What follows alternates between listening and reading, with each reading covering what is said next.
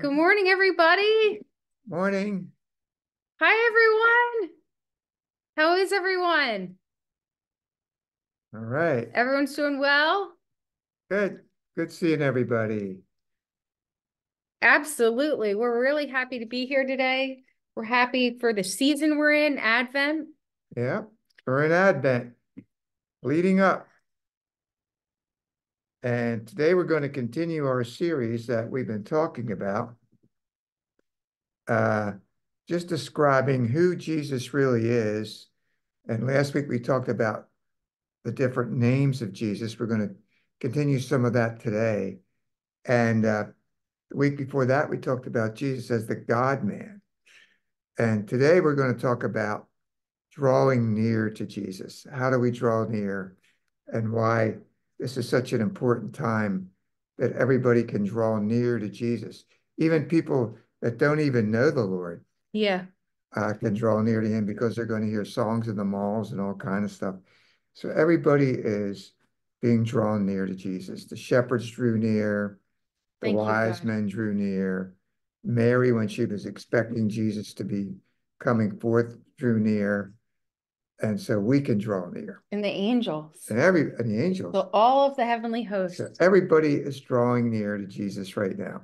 So that's what we're going to celebrate today. Thank you, Lord. And we're going to open up with a prayer, and then we're going to have some songs, and then we'll talk about drawing near. Amen. So Lord, we thank you for today. We bless you, and we thank you for this time that we're going to have with you. And we celebrate your birth by drawing near to you today.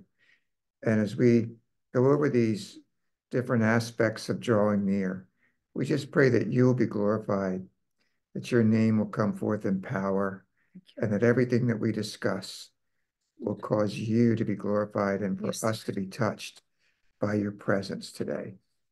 And even now, as we enter into worship, be Thank you, glorified Lord. through these songs as we celebrate your birth in Jesus' name. Everybody said, Amen. Amen. And Lord, I just ask for a special outpouring of the Holy Spirit and fire on all your people, God. I thank you, God, that where there's been even, distraction and just busyness, God, we just release what you said in Luke, that you came to bring good news and peace. So I just thank you, Lord, for releasing your peace and your single focusedness upon you, Jesus, because you are the author and the finisher of our faith. And we thank you, Lord, that we get to love you because you first loved us. So may we have a revelation of your love today, a fresh revelation of your love. And we thank you, Holy Spirit, for glorifying Jesus. In Jesus' name we pray. Amen. Amen. Oh, come, let us adore him, Christ the King.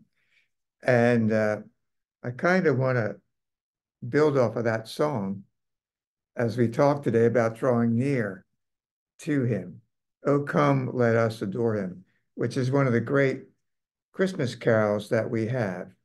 Another one's Hark the Herald Angels Sing, Joy to the World, all these. But oh, come, let us adore him. And I feel like this is a time of the year when we want to adore the Lord and draw near to him. So Yes. let's look at James 4 as our theme verse, and then we're going to talk about this today. James 4, All right. Draw near to God, and he will draw near to you. amen. So we're going to talk today about the power of drawing near at this time of the year. There's a lot going on. Everybody's busy. There's loads of distractions and all kind of things going on. But Jesus wants us to draw near to him. And when he came down from heaven to earth and left heaven to come, he came down so that we could get to know him and draw near to him. And last week we talked about all the different names of who he is. And we talked about one of his names is Jesus the vine, Yeah. and he is our vine. And you know, when the angel appeared to Mary and spoke to her about the whole idea of her birthing Jesus, Mary knew she had to heed the word and draw near to the Lord and trust him and trust the Father, even for something that she had never experienced in her life. And for all of us, this is a time where we want to draw near to the Lord despite all the distractions, the hustle, and the bustle that's going on. So let's take a look at John 15, verse 1. I am the true vine, and my Father is the vine dresser. Do you want me Okay. to go on to the next one? I am the vine, you are the branches. He who abides in me and I in him bears much fruit, for without me you can do nothing. So today we're talking about drawing near to the Lord Jesus at this time of the year. Now, one of his names is he is the vine. Now, the Father is the vine dresser here in John 15, but Jesus is the vine. And he says, I am the true vine. And Jesus wants you and I to know that we have the ability to abide in him as he has abided in us. So when we receive Jesus into our hearts, he came to abide with us. Aren't you glad? Yes. Praise God.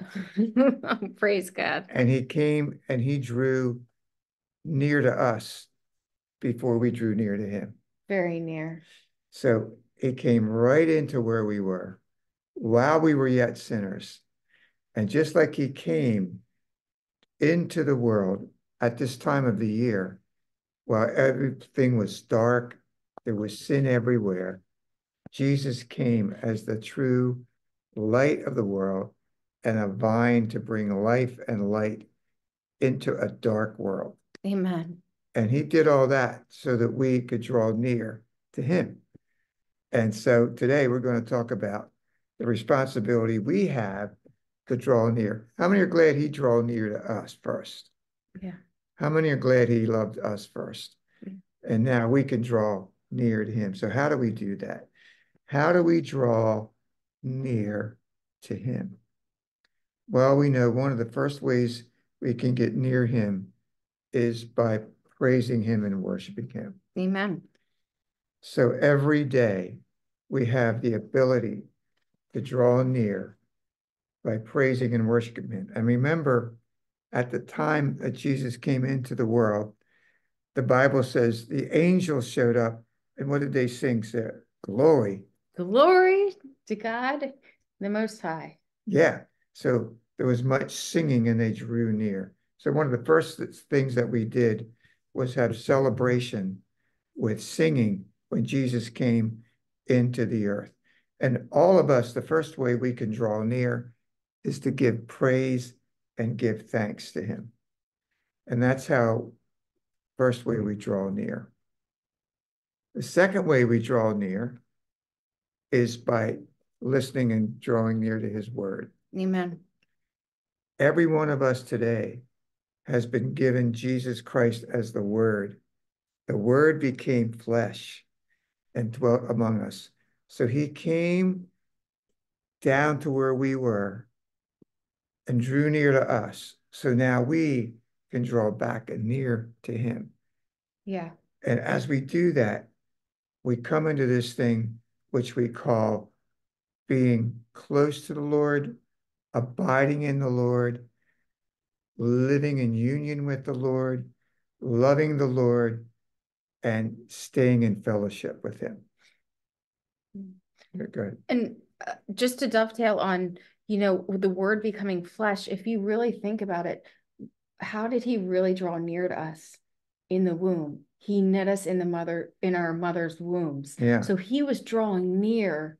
I mean, even before the foundation of the world, but then he was drawing near even in the womb. That's how much he loves us. Yeah. It's not like sometimes we think it so linearly, but in the mother's womb, he was drawing near to us at that point, knitting us all together. Yeah. According to Psalm 139. And all through that time, when he's in Mary's womb, per se, you were being loved by him. Yeah. Isn't that awesome? And designed. And designed and all of that. Now, before the foundation of the world, before Jesus even came to the earth, the Bible says in Ephesians that he planned us. He planned our life.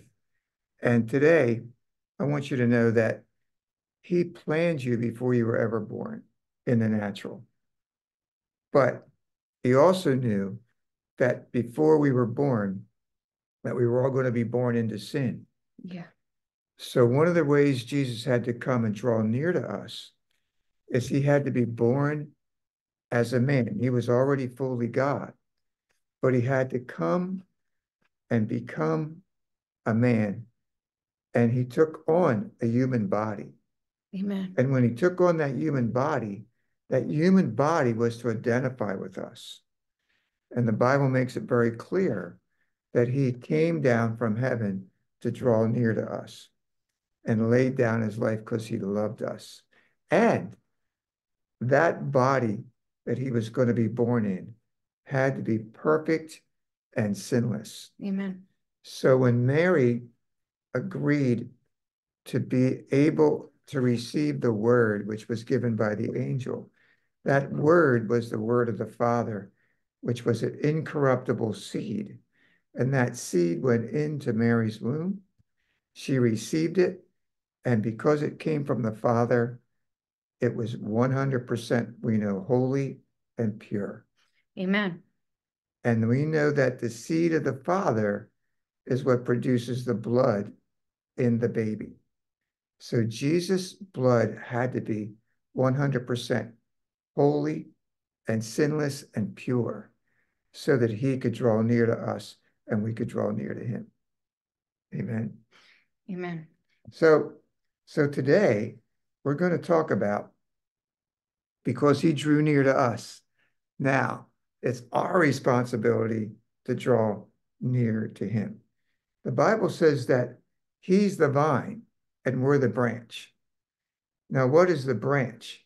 The branch is really who we are. Jesus is the life. We're the branch.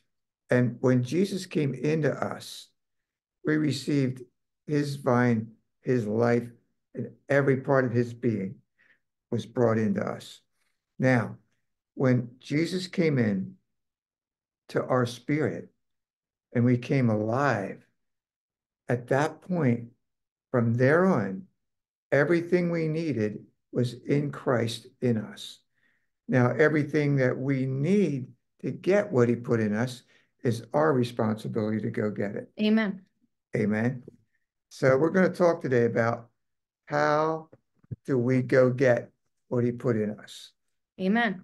Amen. So number one, let's make this very simple.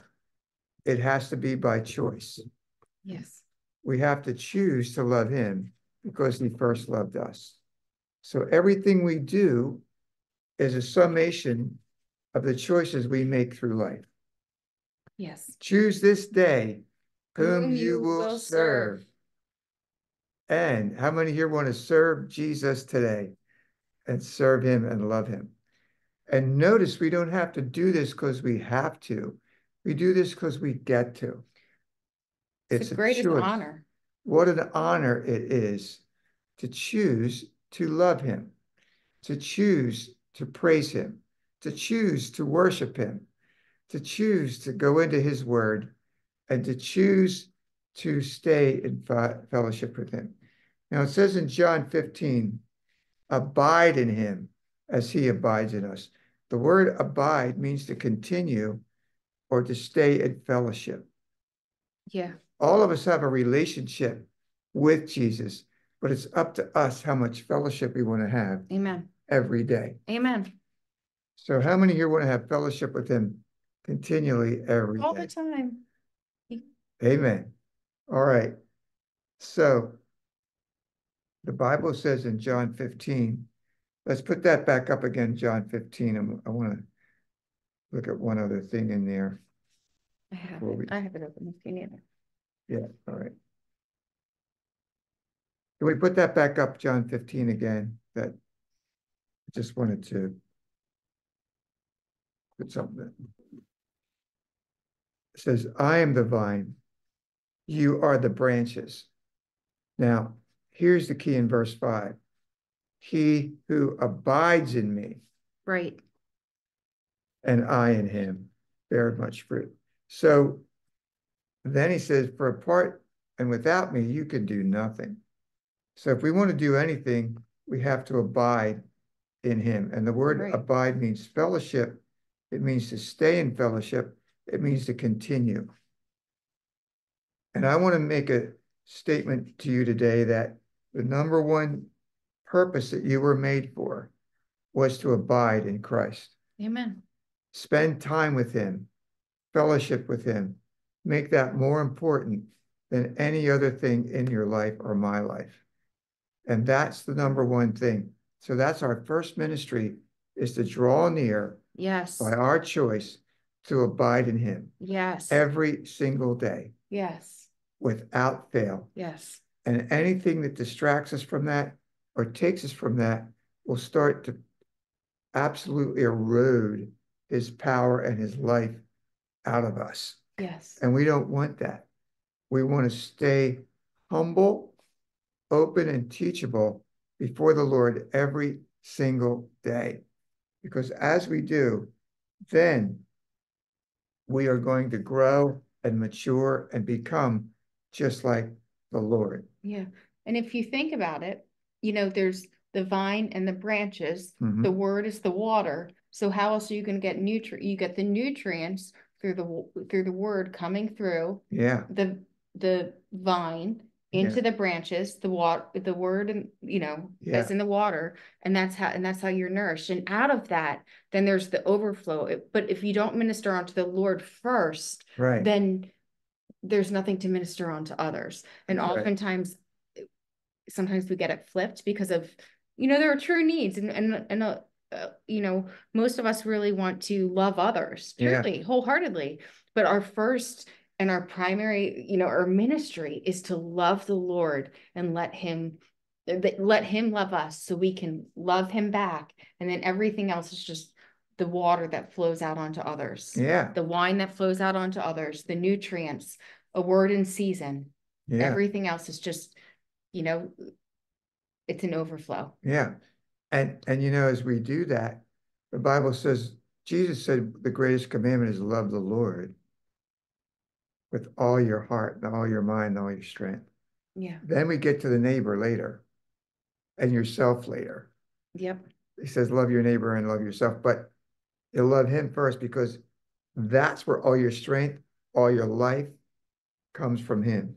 And, as the branch, we have the privilege of sharing in his life, and we have the privilege of abiding in him, and we have the privilege to honor him and to seek him.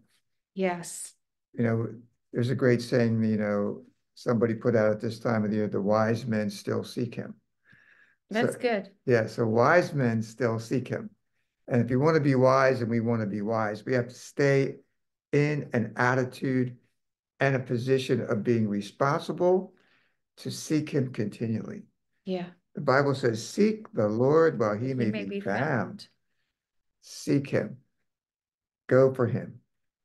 And no matter how much you and I want to do in this life, the most important thing we have to do is stay in a posture of seeking and being responsible to continually go after the Lord at all costs, no Yeah. matter what. We Yeah. have to carve out time in our daily schedule and move out everything to make sure we're spending time to love him, to pray to him, to listen to him, to study his word, fellowship with him, and enjoy his presence. Yes. And as we do that, then we start to learn his voice and learn how to be intimate and learn how to share his love with others.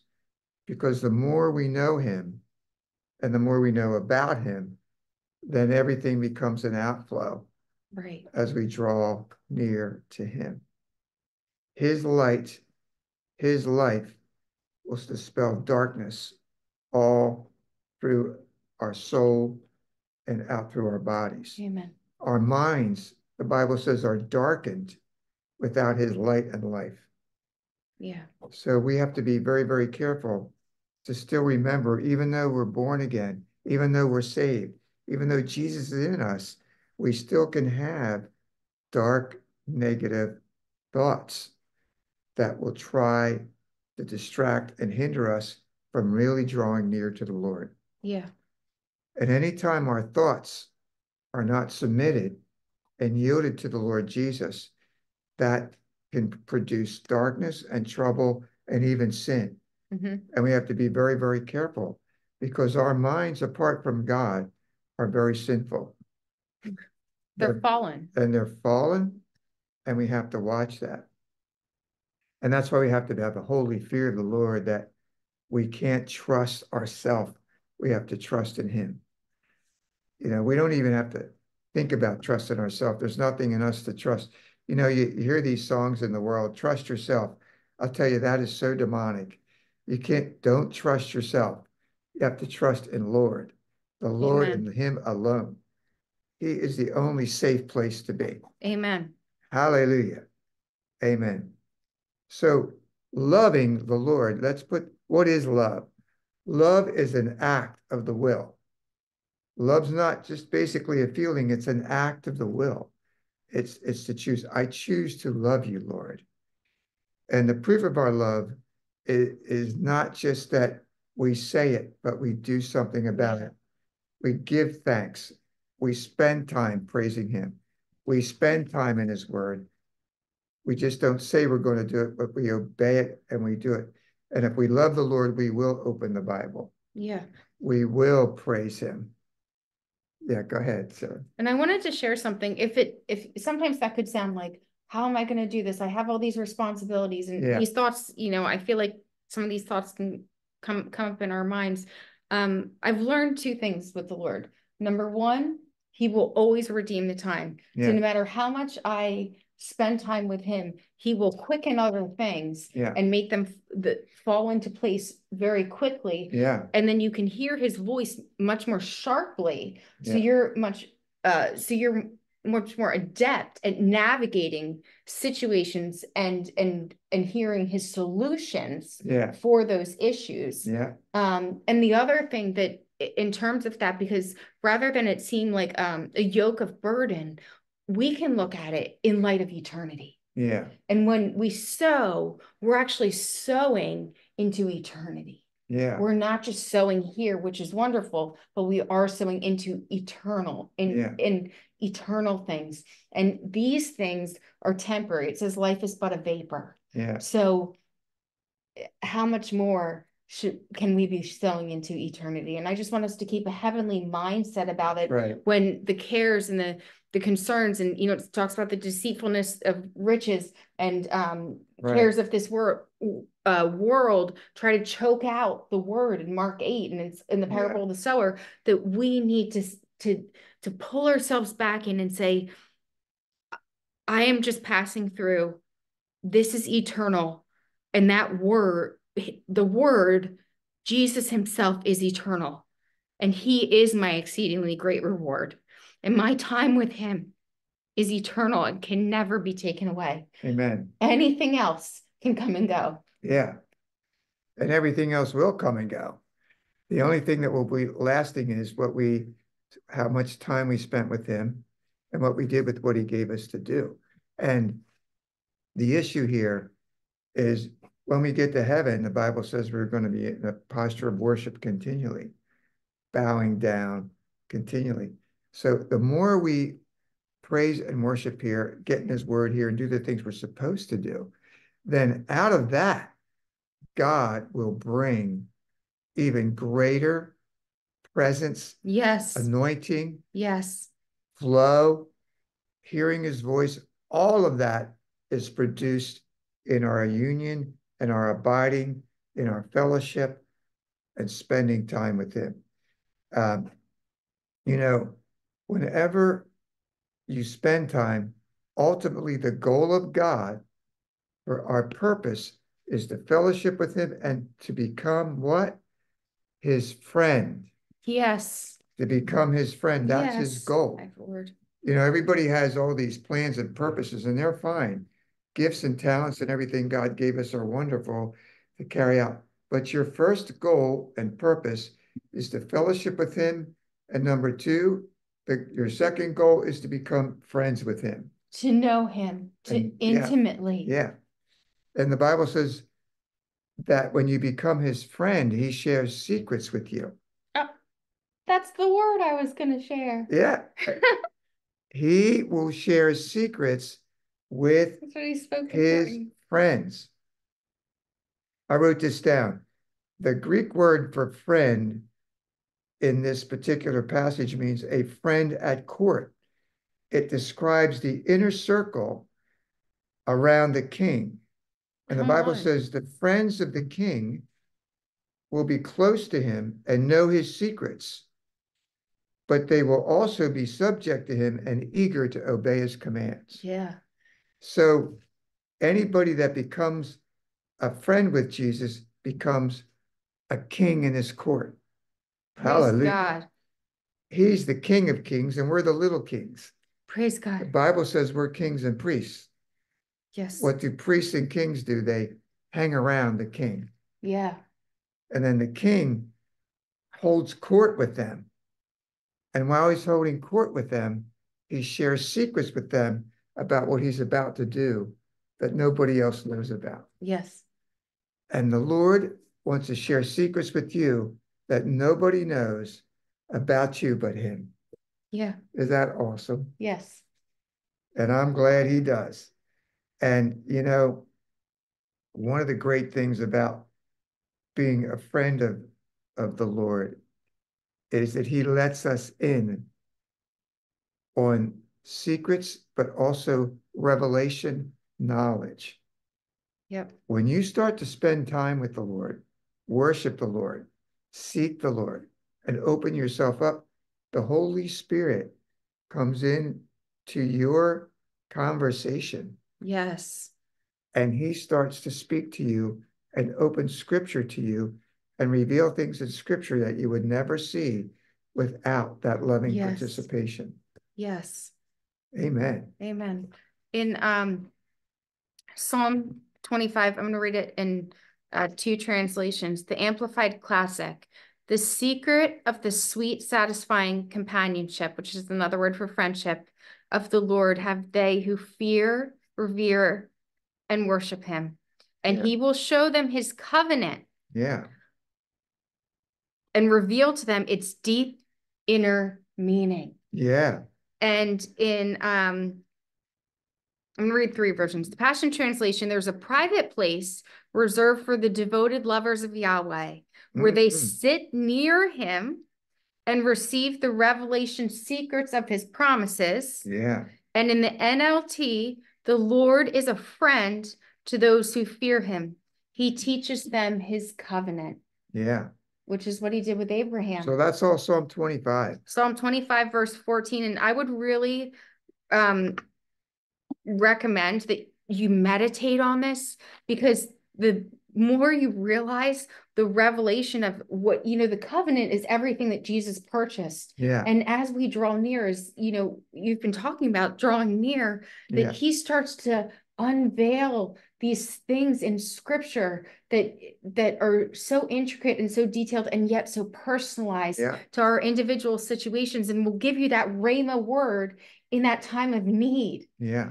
And he'll reveal that aspect of his covenant, even just particular for you.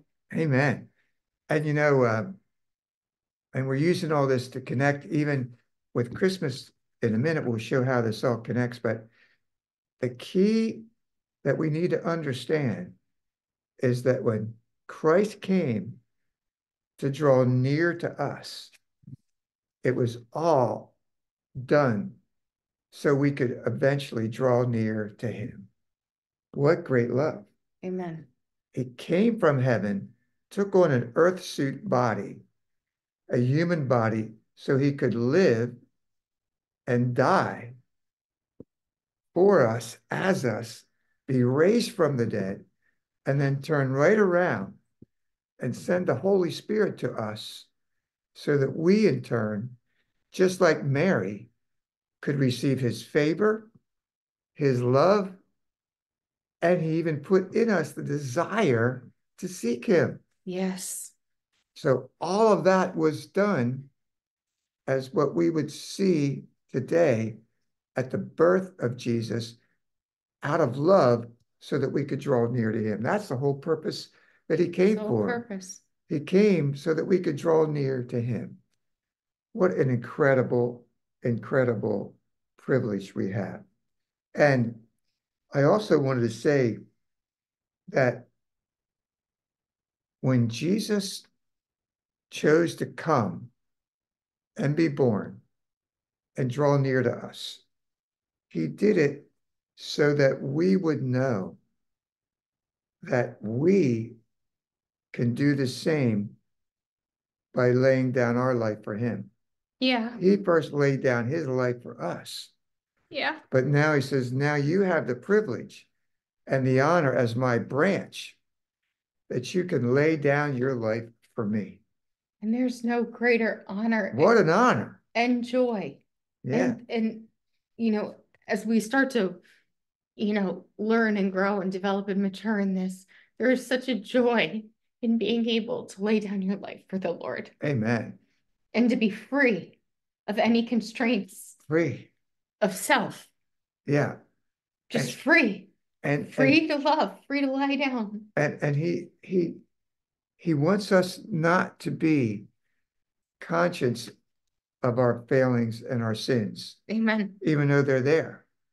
But before we focus on them, we need to focus on him first. And I love the scriptures. There's tons of them. I have them written down here, and I didn't give these all to Kiana, but I'm going to read some of this to you. And I want you to listen to how powerful it is that he created for us to draw near to him. Now listen to this verse. Isaiah 43, 25 and 26. Even I, am he who blots out your transgressions. Thank you. For my own sake, and I will not remember your sins. Put me in remembrance. Let us contend together. State your case that you may be acquitted. Amen. Now, what kind of love is that? So when you come to him, even if there's sin in our life, and we all have had that, even there, he says, when you get to know me and you draw near to me, I will blot that out. Right. And I love how at the end it says when we state our case, so we go to the Lord. Yeah. Let's say we've sinned and we go to the Lord and we say, Lord, I've sinned, I repent, I'm turning from my wicked ways. Yeah. I'm asking you, Holy Spirit, to please help me to walk this out. Yeah. So I don't continue in this and I just break this cycle. Yeah. But the important thing here is, and I'm not getting into the courts of heaven, but when you state your case, it says that you may be acquitted. It's already fixed. The blood has already done the work. So it's not if you will be acquitted, it's you're going to be acquitted. Yeah. That's the powerful thing, because he's so for you. Because if God is for you, then who can be against you? Right. So he wants to acquit it. He wants to just eradicate it with his blood because he sees you as pure and holy. Yeah. So it's already fixed. Right. And see, one of the things the enemy tries to do is to stop us from drawing near when we sin or when we mess up. And we all do. But I wanted to make this clear today because one of the things that we have to be careful of, don't let your sin or my sin or a mistake stop you from drawing near. You draw near because he's righteous, not because you are so good. It's because he's good. Because he's righteous in us, we can approach him. Yes. Because he made us righteous. We don't come on our own standards. We come because we've been made righteous in Christ. Amen. So that's why we can stay drawing near. Even if we mess up, even if we make a mistake, even if we sin. Yes, we should be upset about the sin, but let us also know we can approach him because he's righteous and we are righteous because of him. Yes. We don't come on our merits, we come on his merits. Yes. Hallelujah. Hallelujah. And with that, when we do sin, because there, there is a place for repentance, and repentance is joyful, but Yeah. run to him. Run as fast as you can. Yeah. Just run right into his arms. His arms are open. Amen. And just go right up to your Father and repent. Hallelujah. Having confidence in the blood. Having that confidence in the blood that is his will, that we are acquitted because we've already been righteous and holy. Hallelujah. And he's just enforcing the victory. That's right. And then out of that, there's a joy, and then the freedom, and then the peace that comes back. The condemnation leaves, the guilt leaves, the shame leaves. And even if it takes a little bit, he'll walk you through the word. Yeah. He'll start talking to you. Yeah. As a friend, like if I've sinned against you, I'll come running into your office. Yeah. And I'll say, "Oh my gosh, I'm so sorry." Yeah. That's what That's right. And that's what friends do. Right. That's what you do. And that's what we're talking about today. We're talking about three things: drawing near, how you draw near, the goal of drawing near is being the friend of God. Then when you are the friend of God, this is how you live continually as a friend. As a friend doesn't mean we're going to be perfect, but when we do mess up, we still have a friend that sticks closer than a brother, that doesn't give up on us. So immediately, as you learn the word and you know the word, that your sin consciousness will leave you and you become more understanding of who you are as his friend. Now, the Bible says also in Isaiah 38:17, indeed, it was for my own peace that I had great bitterness, but you have lovingly delivered my soul from the pit of corruption, for you have cast all my sins behind your back. All of them. He cast them as our friend. And then I love this. In Psalm 130, this is a great chapter. Yeah. And this is the epitome of abiding and drawing near and being the friend of the Lord. Psalm 130 says, out of the depths I have cried to you, O Lord. Yeah. Lord, hear my voice. Let your ears be attentive to my voice, to the voice of my supplications. Notice that David is talking about his voice. Yeah. Hear my voice. Isn't that? Yeah. I cried to you, Lord. Hear my. Now, how many know the Lord hears his voice? He's saying it to the Lord as a friend. Yeah. Hear my voice. Let's say that to the Lord today. Lord, hear my voice. Hear my voice. As I call upon you. As I call upon you. As I worship you. As I worship you. As I come to you. As I come to you. Out of the depths of my love. Out of the depths of my love. I cry out to you. I cry out to you, Lord. Because you are my friend. Because you are my friend. I draw near to you. I draw near to you. Because you've drawn near to me. Because you draw near to me. And it said, if you, Lord, I love this verse. Lord ministered this to me one day. I was going through some stuff and he said, go to Psalm 130. I said, woo. See, when you draw near to the Holy Spirit and the Lord, he'll start to talk to you about stuff that you're not even thinking about. So I'm going through all these struggles and all this stuff, rehearsing some stuff I've done and all this kind of thing. And what could I do better? And right in the middle of that, as I'm talking to the Lord and thinking about him and just spending time, I hear the voice say, go to Psalm 130. Wasn't planning on it. Wasn't in my daily routine. Wasn't anything I was even thinking of. But out of his love for me, because I chose to abide in him. Yes. He spoke to me and said, go to Psalm 130. I don't even remember ever reading Psalms 130, I have to be honest. I've read a lot of the Psalms, but I've never read Psalm 130 before. So I'm over there, okay, like a little kid in the candy shop. All right, let's check this out. And then I started to read this. Out of the depths have I cried to you, O Lord. Lord, hear my voice. Let your ears be attentive to the voice of my supplication. Yeah. Then he said, if you, Lord, should keep account of and treat us according to our sins. O Lord, who Who could could stand? stand? Who could stand? Woo! That verse went through me like a shot. Who could stand? Yeah. Then he says, but there is forgiveness with you, just what man needs, that you may be reverently feared and worshiped. I wait for the Lord, expectantly wait, and in his word do I hope. I don't want you to read the next three verses, Sarah. I want you to be in that too. I wait for the Lord. I expectantly wait, and in his word do I hope. I am looking and waiting for the Lord more than the watchman in the morning for the morning. I say more than watchmen for the morning. O Israel, hope in the Lord. For with the Lord there is mercy and loving kindness, and with him is plenteous redemption, and he will redeem Israel from all their iniquities. Wow. Isn't that powerful? Yeah. So I read that. That was out of the Amplified.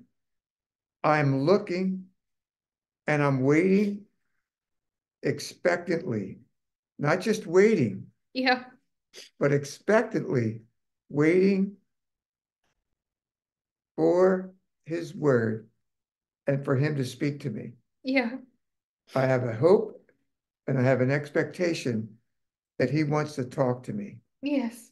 So when you draw near to him as your friend, you can have a hope and an expectation that he wants to speak to you, give a word to you, take it to a scripture. Yeah. If you do your part, don't hope he will, just say, I know he will. Yeah. And then it starts to be, then as you continue to grow in that, Yeah, there's the expectation is built in. yeah, You just, you know, when, if you wake up in the morning, he's there, just waiting for you, yeah, just eagerly waiting to spend time with you and just wanting to just, you know, talk and walk with you in the cool of the day. amen. He's there. He's there. God is with us. Yeah, He is here. he's so there. I had heard a testimony, I don't know if it was on from Jesus Image or somebody, but they were talking about, I think this one woman, this nun who was a minister and doing things and stuff. So anyway, the Lord came to this woman and said to her, would you spend just one day with me? Yeah. So I know you have things to do, but you just spend one day. And she said, okay. And said, just put some of your other stuff aside, just one day. And then she started to spend that day with him. And then while she was with him that day, he just said, would you spend a week with me? Yeah. I said, well, wait, but I have responsibilities. I have ministry to do. I have that to do. Mhm. But she said, you know what? If that's what you really want from me, Yep. all right, I'll put that all aside. I'll spend my week with you. So she starts to spend a week with him. And then all of a sudden he says, would you spend a month with me? I said, well, wait a minute. You know how much I have to do with ministry and all this. She said, but if that's really what you want for me just to spend 1 month with you, I'll do that. Yeah. So then she starts spending more and more time with him. Then finally he says, would you spend a year with me? Just me. And then she says, yes. And then, of course, eventually he comes back and says, okay, I just wanted to see if you were willing to do that. Yeah. You could go back to what you were doing. But that is what I really wanted from you first before you did and got Amen. caught up in all the other things. Amen. That's powerful, isn't it? Amen. And that's what the Lord wants us for first. Amen. Will you spend time with me first before all the other things that you want to do? Amen. It's not that those things are wrong, but nothing can ever take the place of him Nothing. Nothing. and spending time with him Nothing. and drawing near to him Nothing. and abiding him. Nothing. And you know, the Bible says the fear of the Lord is the beginning of wisdom. And when you fear the Lord, it's not that you're afraid of him.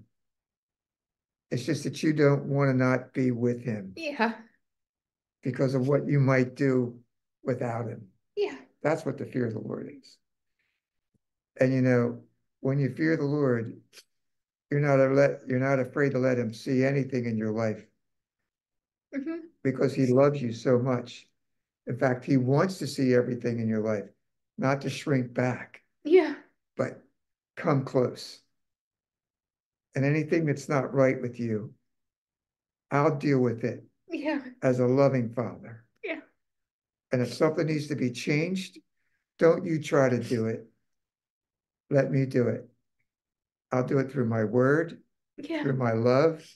And if I have to discipline you or correct you, let me do it my way. Yeah. Because my ways are higher than your ways. And my thoughts are higher than your Yeah. thoughts. But draw near to me. Yeah. The Bible says the fear of the Lord keeps us clean. I hid the word in my heart So that I may not sin against so that I would not sin against you. So all of us, as we draw near to the Lord, the word and the nearness and the friendship of his love and his word cleanses Yeah. as we're there. We're actually being cleansed by the Lord Yes. without trying to get cleansed. And I would also say not just cleansed, but in his presence, Yeah. we're being healed, we're being delivered, we're being set free without even No, without even knowing. without even knowing it. Things just fall off as you just behold him. Hallelujah. It's his pleasure, it's his joy. Amen. As a loving father, he just comes in and with the word just washes you and wipes you. And yeah, it's everything. It's everything. It's everything. I He's love everything. I love this too. There's times, and I want to address all these things because they're important. We're in a season now where everybody's in an attitude of, joy and giving, and that's wonderful. But God wants this to be so deep in us. Yeah. The Bible says in Isaiah 54, verse 7 and 8, for a brief moment, I abandoned you, but with deep compassion, I will bring you back. That's the kind of father we have. He's so compassionate. He always wants us to be drawing. Yeah. He's always drawing us back. He's always looking for us. Yeah.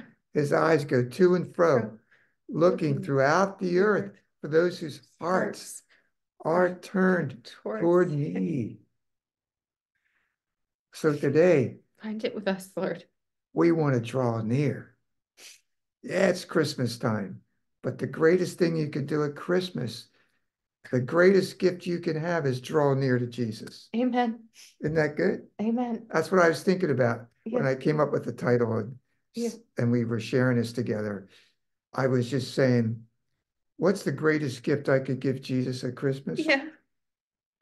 Now, we all know that the Magi, the wise men came and they brought the frankincense, the myrrh. But what is the And the greatest thing? provision then for the 2 years. Yeah. That was for the 2 years. But what's the greatest gift I could give Jesus at Christmas? The greatest gift he gave me was himself. But now what gift can I give him? Yes. The greatest gift he brought me is he drew near to me Yeah. with his love. Now, what gift can I give back to him? Yes. The greatest gift I can give back to him is to draw near to him and love him continually, all the time. Yes. Making time with him, seeking him. And that's what makes me wise. And the wise men sought him, and I thought to myself, let's us be the wise men now. Yes. And seek him. And with that wisdom, he will redeem the time. I've really sensed recently an even greater level of consecration and sanctification, which typically people do that more in January, you would say, Yeah. but an even greater level of that. And he will, if you allow him, take you into places where you're lost in the spirit. You're not lost, you're found, but you're just, there's no time in the Amen. spirit, and he will take you into those places. And there's just this, I just feel like this, it's always there, but this, I guess it's like this special anointing on it right now, where he is revealing these secrets, these strategies, these assignments, things that we need to go forward. Yeah. And we don't want to miss the day of his visitation. Amen. He's always here. He's always with us. But there are times where he is drawing us closer. And I implore you to draw close to him during this time, in the midst of all of this. Yeah. In the midst of all of this, because there's a lot of transition, there's a lot of change, there are a lot of shakings, we know all of this, but during all of this, he is just like a waterfall. He's just pouring out these secrets, these strategies, this intimacy, but it all flows out of intimacy. It's not about the strategy first. It's about Jesus Christ. Yes, that's right. Amen. And that's exactly right. In the presence of the Lord, the Bible says there's fullness of joy. Yeah. But also there's secrets there that only he knows about you, and things he wants to reveal to you about him that nobody else knows. Amen. And I want to tell you, he chose you to be his friend. And that's the goal. And I want to again say this. We as friends, we have to choose to be close to God. It's a choice. Yes. And as we learn to know God better as his friends, and as we get in on his secrets, then you will start to sense things because you're actually right near him and you're near his throne. Yes. You're right there in the presence, as Sarah said, intimate in this throne room. Doesn't get any better than that. You're in the court of the king. You're in his throne room. Thank you, and God. you're a friend in the court. And there you are in the inner circle of his friends. Thank you, God. There's other friends there. And there we are in the court. Think about those elders around the throne.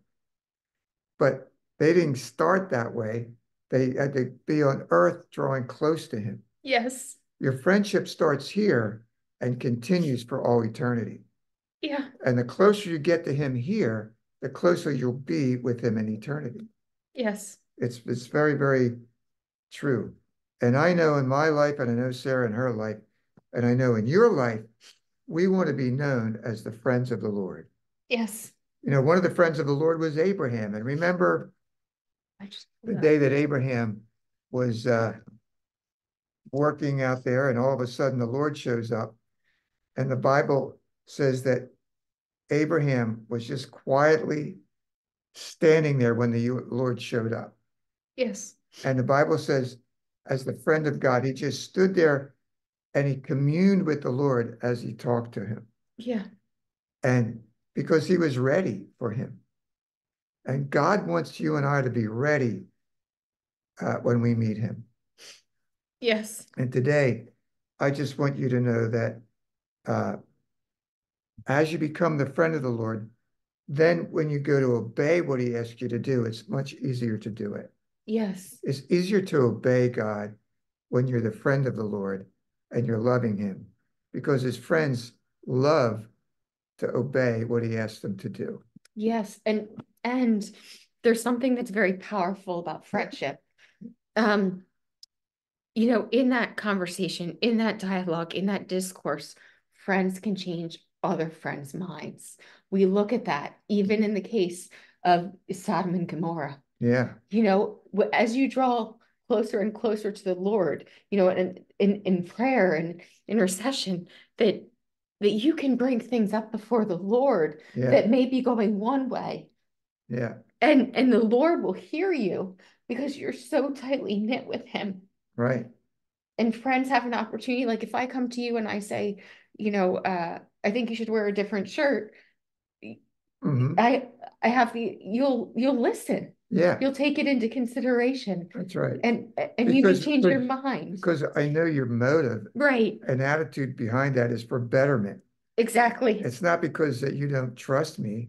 It's No, no, just that you no. want something that you think is going to be for my betterment. Yes, And that's what a true friend does. A true friend will always want the better for that other person. right. And the reason that he wanted it for Sodom and Gomorrah was so the Lord's name would be That's glorified. right. And so he went back to the Lord with his name, and because he wanted the best for the Lord. Yeah. And he also, because he became friends with the Lord, Abraham, the Lord even allowed him to talk to him that way Yeah, because he wanted him to know, when you become my friend, I want you involved in everything I'm doing. right. And I want to listen to you.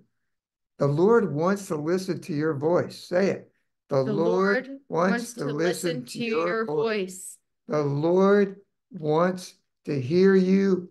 Come to him. Yeah, The Lord wants you to enjoy him.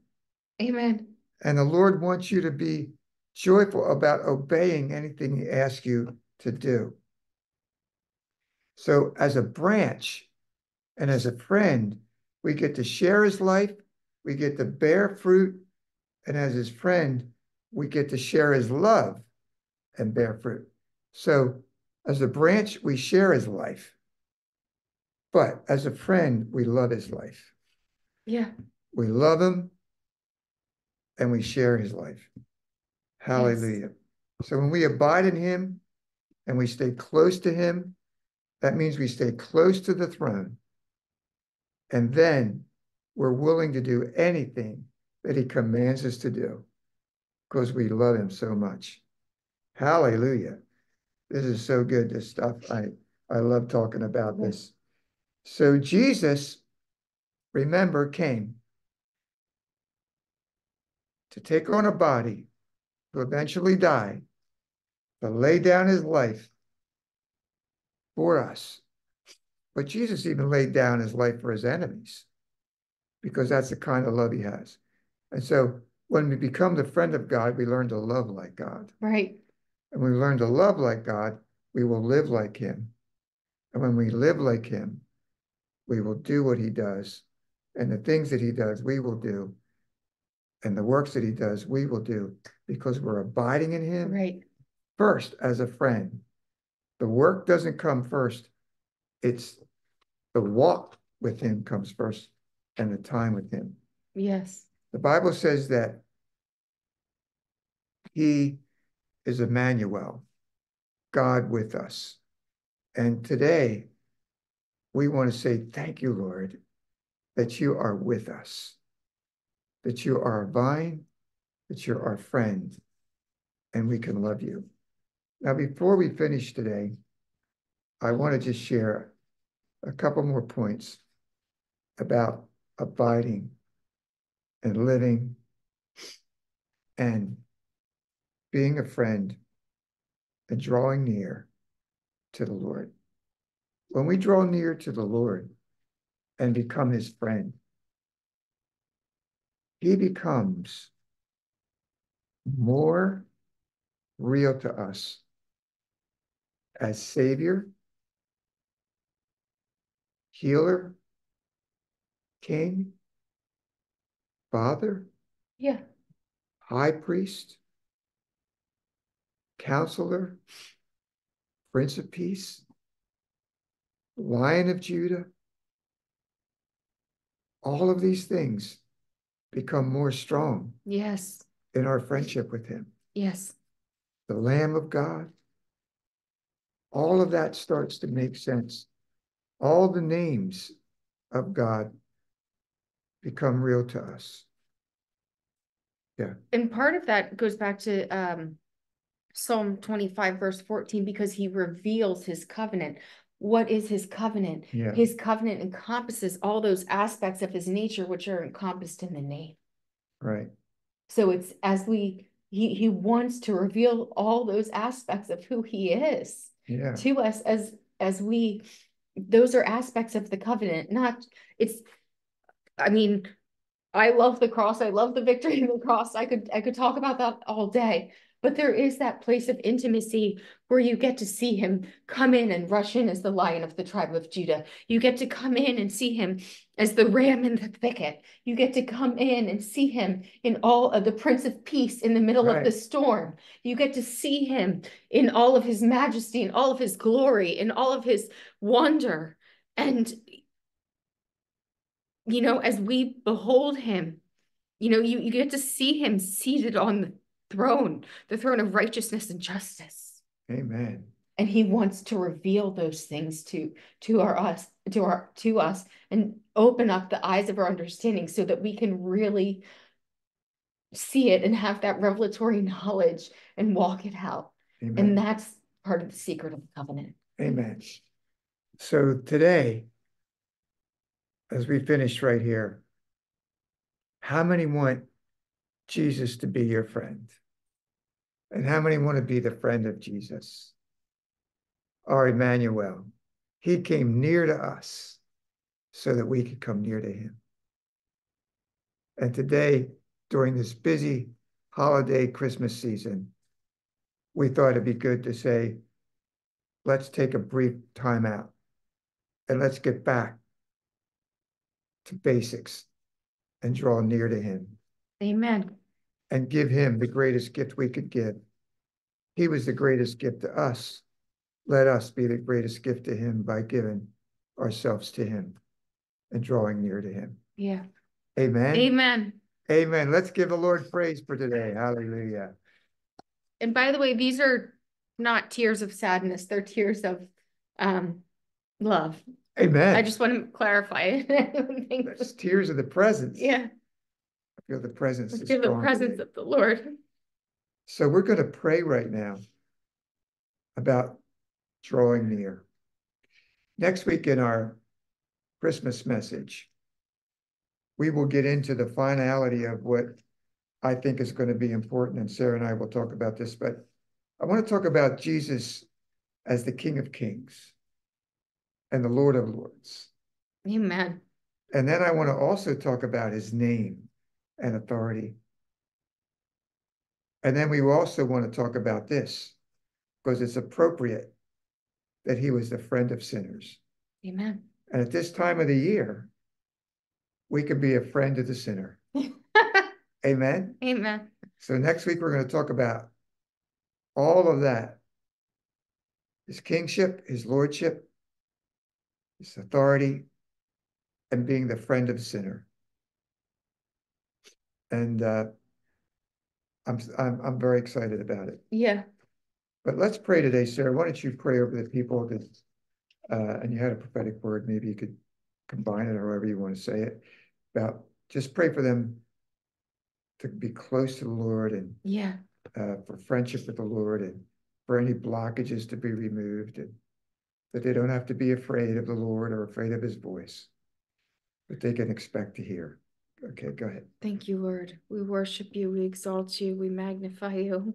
Yes, God. You're worthy, Lord. Thank you, Lord, that in your presence there is fullness of joy. And we thank you, Lord, that as you first loved us, that we can love you back, God. And I thank you, Lord,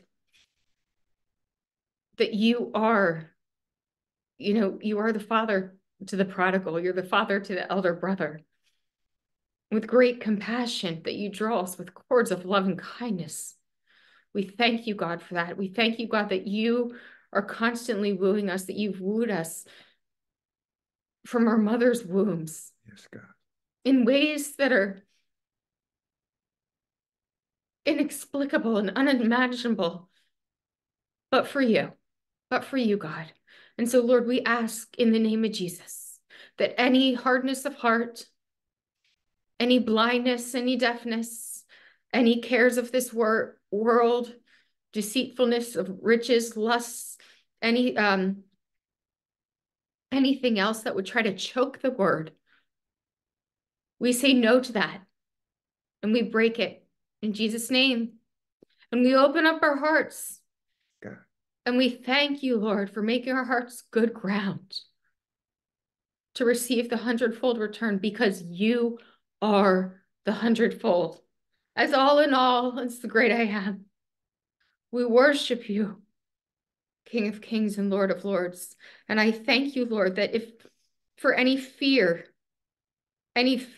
disappointment, discouragement, loneliness, brokenheartedness, Lord, oh, Holy One, oh, Holy One, where things have seemed like they've gone on for so long.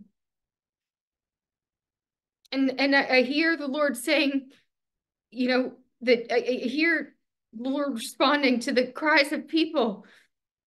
But haven't you forgotten me? It's taken so long, and the Lord is saying, I haven't forgotten you.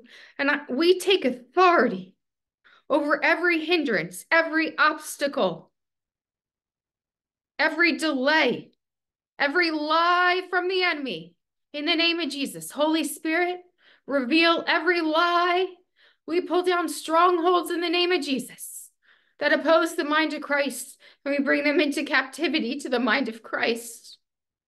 And Lord, I thank you with the mind of Christ that you open up our eyes to see you rightly, to see you as our friend, that we can walk and talk in the cool of the day in our hearts, the Eden of our hearts. Worthy are you, O God. Worthy are you, O God. And we thank you, God, in the name of Jesus. We drive out all distraction, all voices that are not of you. We command them to be silenced in the name of the Lord. As it says in Obadiah, be still in the presence of God. Be still in the presence of the Lord. We thank you, Lord, for holy consecration, a holy sanctification with your ease. Come to me, all you who are weary and heavy laden, for I will give you rest. The rest you've desired, the peace in your mind, the peace in your body, the shalom, the wholeness, the fullness. I am yours, says the Lord. I am yours and you are mine, and nothing can separate me from your love. So I take authority over any cords of entanglement, and I cut them off right now in the name of Jesus. And that the only cord that remains is your cord of loving kindness, the seal of the blood and the Holy Spirit. Thank you for your covenant. Reveal to us, Lord, your secrets as you find us your friends. Take us into great depths of friendship. A friend loves at all time, and a brother is born for adversity. And I thank you, God, that you not only call us friends, but you're not ashamed to call us brethren in the middle of it all. And I thank you, God, that just like Abraham, as we come forth, as it says, that we are the seed of Abraham, and that Abraham was your friend. And you took him on a journey to reveal yourself to him. Reveal yourself to us, Lord. We want to know you intimately as only lovers do. Bride to bridegroom, husband to wife, in all your majesty. There's no greater privilege. There's no greater love. Worthy is the Lamb that was slain before the foundation of the world. We call you worthy, God. We magnify you in the middle of it all. In the middle of it all. You are still worthy, O Lord. Thank you for your blood that made a way where there was no way, so we can be in the presence, face to face with you, Jesus, and the Father, and Holy Spirit, for your abiding presence. We break every deaf, dumb, and blind spirit that would try to hinder us from hearing your voice. And I release clarity of the voice of the Lord. As Moses said, let all your glory pass before us. We want to see your glory and let your goodness pass before us. We thank you, God, that we can see your goodness in the land of the living. And yet at the same time, God, we set our mind on things above, not on things of the earth. And as it says in 2 Corinthians 7, if there's any area where our own affections have restricted us, we repent of it quickly. And I thank you, Lord, we set those things aside and we set our full affection on you, Jesus Christ. We love you, we worship you, and we adore you. Come and behold him. Come and behold him. Come and behold him. Thank you, Jesus. Thank you, Father. Thank you, Holy Spirit. We glorify you. We magnify you. Pour out, pour out, pour out, pour out, pour out the greater measure on your people. As it says in Isaiah 44, pour out your spirit. We know you already have, but in just greater measure that we have the revelation of what you've already done. We worship you. We thank you. Thank you, God. We exalt you. We bless you. It all belongs to you, O Lord. Let the earth be filled with the glory of the Lord.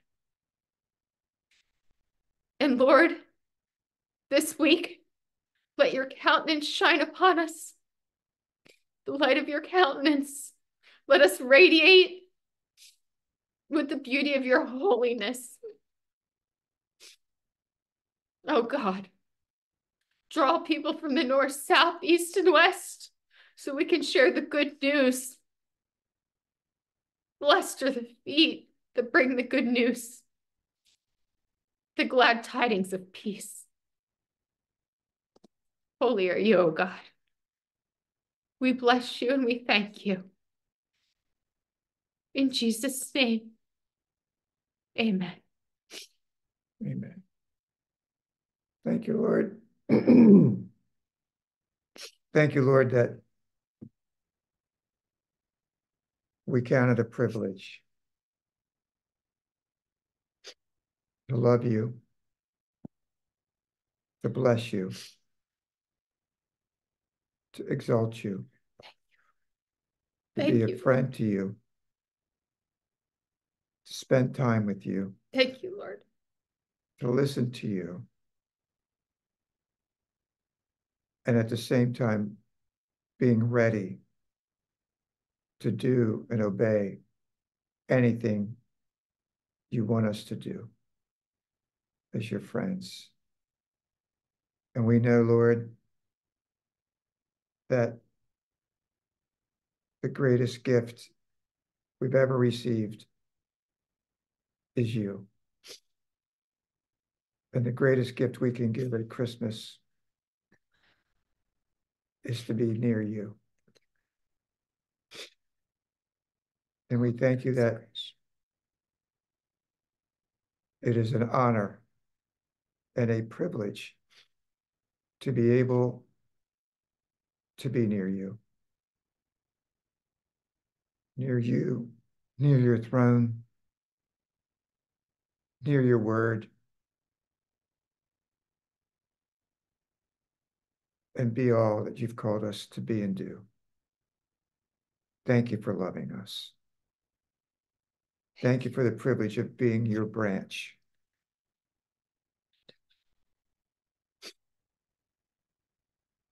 A branch that can love, a branch that can produce because of you. What a privilege to share your life and be responsible to abide in that life and share it with others. What a privilege, what an honor. So we thank you today for your word. Thank you for the prayers that were prayed by Sarah. And thank you for everybody that came on today and that will listen to this message this week, that they will all return to their first love. Thank you, God. And draw near to you. Starting right now. What a great time. Thank you, Lord. To do that. Thank you, God. In Jesus' name. Everybody said, amen. Amen. Well, Lord bless you, and we thank you for today. And before we do our giving, I just wanted to say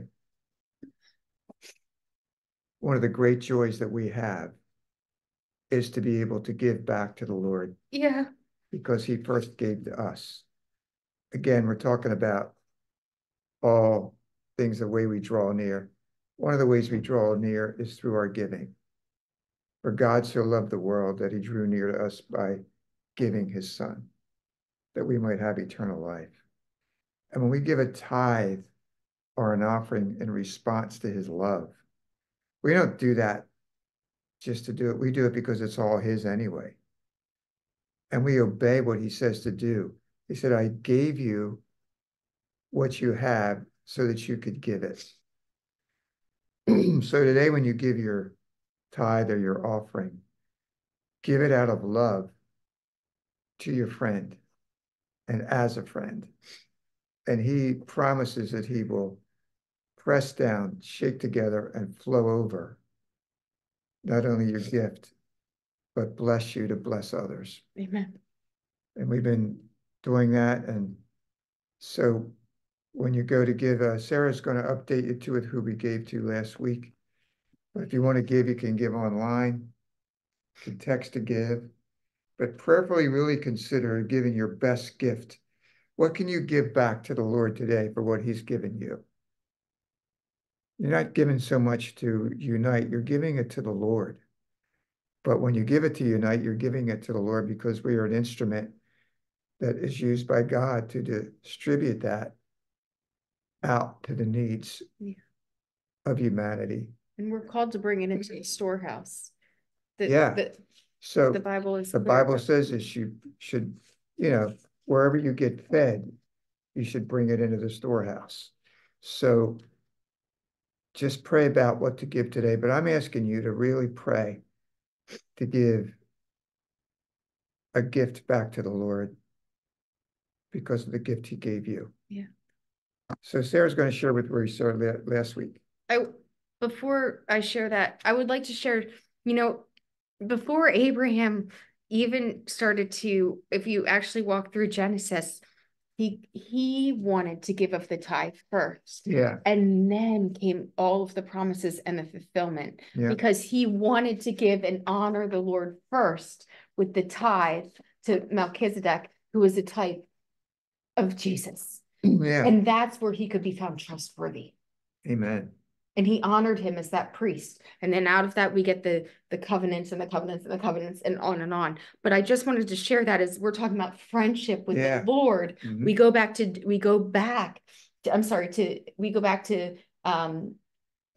Abraham. Genesis 15. Genesis 15. And he brought him the spoils of victory. Amen. He wasn't passed. He did it because it was in his heart. He did it because it was in his heart. And that's what friends do. That's what friends do. They give from their heart. So I just wanted to share that to tie it all in. And also I want to say too, always remember when you give, it's an act of worship. You are worshiping the Lord when you give an offering. Amen. We don't just sing with worship. When we give, it's an act of worship. So thank you, Lord, for that. And thank you for your giving. And we just pray that God will bless your giving. Lord, we bless every person as they give today. Let them just experience your love in a special way. In Jesus' name. Yeah. And Sarah's going to share where we gave last week. Yes. And it's actually, it does say in Luke 16 that when we're trustworthy with natural riches, that we can be trusted with spiritual things. And I certainly want to be trusted with spiritual things. That's the high level. So anyway, last week, I wanted to remind you guys also that we have been that we gave this whole year to Samuel through that little boy through Iris, because we believe that true religion, as it says in James, is to give to the orphan and the widow. Yeah. And so we gave to this little boy Samuel, and we for the whole entire year. We also wanted to support we know that we wanted to support friends, family in Nashville. So we sewed into Samaritan's Purse because, as we know, there was an incredible tornado which did a lot of damage, and they were right there to provide supplies, emergency needs, food, water, and we also sewed into, and we sew into every month. Andrew Womack Ministries were part of the Army, which is essentially Andrew Womack Ministries. It's for leaders that Yeah. were part of their group as well. Yeah. Amen. So we fully believe in going above and beyond the tithe. Yeah. So we want to be, I was in Philadelphia and I saw this on the side of the building and it struck me. It just says, he who sows bountifully reaps bountifully, Yeah. and Yeah. That's a great scripture. And he who sows bountifully will reap bountifully. So we always want to be sowing. It's more blessed to give than receive. amen. Somebody said that. I think it might have been Jesus. But what a joy. It's a joy to give. So today, as we give and you give, let's do it with joy. Let's do it for love. And let's do it because we're drawing near Yes. and give back to him the gift that he gave us so we can gift back to him today. Amen. Jesus, my name. Hallelujah. There's no one like you, Jesus. Amen. Thank you, Thank you all for coming on today. I hope you really enjoyed it. We love you all. It was a great day. Did you all enjoy today? Y'all want to put a thumbs up? Good day. Amen. We love you all. Bless you all. Oh, thank you, Kiana. I just want to give a shout out to Kiana. Kiana's amazing. Thank you, Kiana. Prayer meeting. We are going to have a prayer meeting this Wednesday at noon. So please come on. It'll be powerful. And if you cannot make it, please pray. And please pray every day anyway. But please come on if you can. Amen. I just want to decree a major anointing to flow on that prayer meeting right now. In Jesus' name. Amen. And for you that are still on, we didn't go yet. We're still here. Hang on. We're not leaving yet. We love you too much. Wait a minute. We have to have a little bit of joy here. I mean, we need to see some smiles. I got it. But I want to decree over you that this will be a joyful, yes, merry Christmas. And I decree over all of you joy, merriment, and peace right now, especially this week. May the Lord's peace and his joy come upon you in a special way. Thank you, Lord. And this week, as you draw near to Jesus, he is going to draw near to you. And he's going to do and say to you things you have never yet experienced in your life. Yes. This week, you are going to sense his presence, his voice, his love, and his joy like you have never experienced up till now in your life. Get ready, expect it. The God of hope is at your door. The God of hope is here. The God of expectation is there with you. And he wants you to know you can expect to draw and hear him like never before. Amen. And he is ready to bring forth into your life things and secrets about you that you know not of, that he's about to reveal. So be ready. He's going to speak and reveal secrets to you. And as this time begins to become his friend and drawing near, this will be the key to the other facets of your life that are about to come in the upcoming year. Yes. Draw near before the new year. That's the word I'm hearing. And as you draw near, you'll see great mighty things happen. Call on me, and I'll show you great and mighty things that you don't even know about. Amen. Hallelujah. Go ahead, Sarah. The Lord gave me a scripture for the prophetic word the Lord gave you. Isaiah 45, verse 3. Yeah. I will give you the treasures of darkness. And in this case, it was referring to the Egyptian booty and the trade routes, strategies, and hidden riches of secret places. Amen. That you may know that I, the Lord, who call you by name, am the God of Israel. For Jacob, my servant's sake, and Israel, my elect, I have even called you by your name. I have named you, and then says something else, but I have named you. And then he says, and I am the Lord, and there is no other. There is no God besides me. I will gird you. And then it says, though you have not known me. But what the Lord is saying in all of this is he is drawing us in this time into depths of the secret place. He's going to reveal hidden treasures in all facets of life, relational, financial, social, whatever, whatever needs to happen. But it's found in the secret place, because who's found in the secret place? Our Father. And in that, he's calling us by name, each and every one of you. He's calling John, Kiana, Teddy, Fran, Ethel. I can't see the rest of the screen, but he's calling each and every one of you individually by name to come in so that you may know him. Amen. In greater measure. That's right. Hallelujah. So get ready this week, folks. God's moving greatly. Secret places. Secret place.